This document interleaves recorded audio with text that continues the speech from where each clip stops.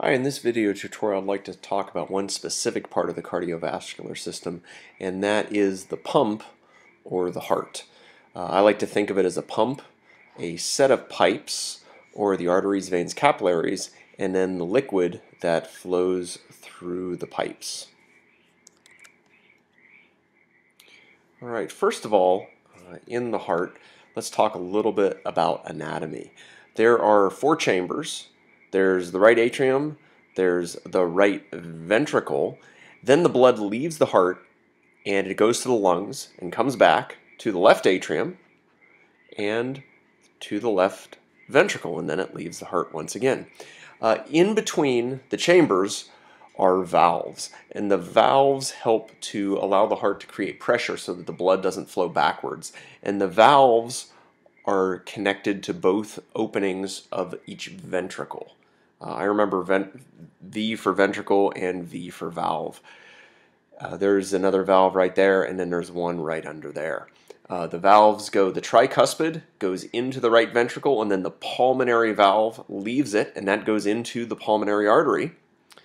And then the mitral valve, sometimes called the bicuspid, goes into the left ventricle, and then the aortic valve goes into the aorta.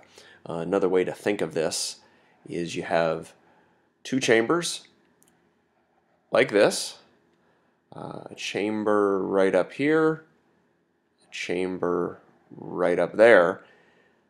This, by the way, if you've ever seen Hemo the Magnificent, the 1957 Frank Capra movie, this will look very similar to the conceptual model they draw in that movie.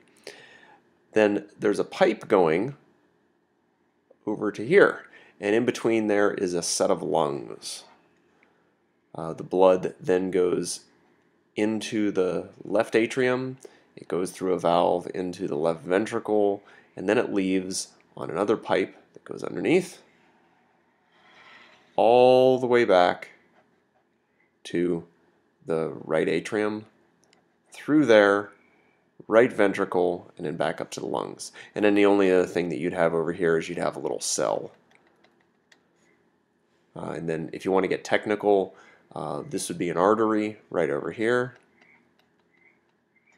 That artery eventually would turn into a bunch of little capillaries. The capillaries then turn into a vein, and so on. And if you take a look over here, blood is flowing away from the heart right here. So this pipe is the pulmonary artery. And then the pipe coming back, since it's going back to the heart, that's technically a vein. And the pulmonary vein, you can't quite see it, but one place it goes in is right there. And a trick question science teachers love to ask is, what's the only vein that carries oxygenated blood?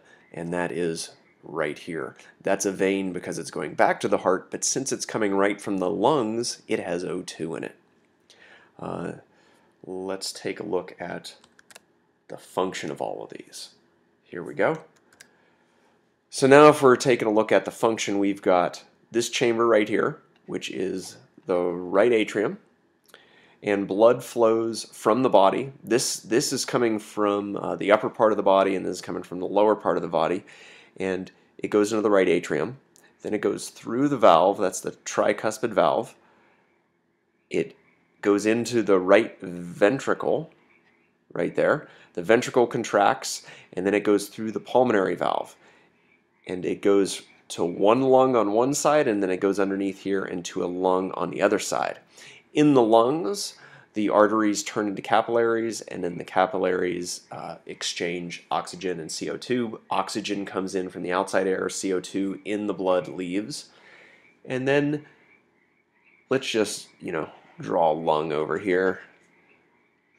So the blood goes in, and then it comes back, and you can only see the pulmonary vein on this side where it comes in, but you can also see that arrow coming from over here, and there would be a lung over here as well. So the blood would go in, gas gets exchanged, and then it goes back behind here, and it goes into the left atrium right there. It then goes through the mitral or bicuspid valve. It goes into the left ventricle, this chamber right here. It leaves through this artery, and that artery is the aorta. The aorta is the largest artery in the body. and it curves around and it goes behind the heart, and it ends up flowing this way and branching off into many other arteries. All right, so we've just talked a little bit about the pump, all the different parts of it, and how it connects to the different pipes around the body and how it pushes blood through. One thing I just want to reiterate, when the heart beats, the atria contract first, and they push blood into the ventricles. Once the blood goes through this valve, if a ventricle contracts, it can't go back through that valve. It can only go through this valve. Because they're one way, it works. So the ventricles contract at the same time. Both atria contract, they push blood into the ventricles, and then the ventricles contract, and they push blood out of the heart. From the right side, it leaves the heart and goes to a lung, and then the blood comes back from a lung into the left side, and when the left ventricle contracts, that goes out through the aorta, and it goes to the cells in the upper part of the body, and then it flows down behind the heart, and it goes to cells in the lower part of the body.